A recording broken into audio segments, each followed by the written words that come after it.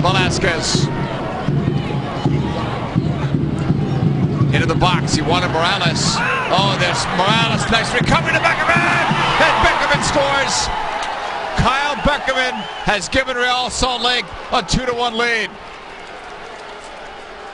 And that all comes from incredible vision by Morales. There's 3 guys in the 6-yard box. He's able to check those 3 runs, look back and find the trailing Beckerman. That was a special play from Morales. Yeah. That's, Austin Berry goes in hard, Morales goes in hard and is able to win that tackle.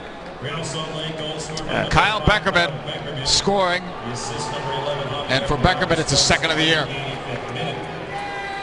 And while we were on replay, there's Beckerman. While we were on replay, Peter, Antoine Hopino has replaced Andrew Wenger.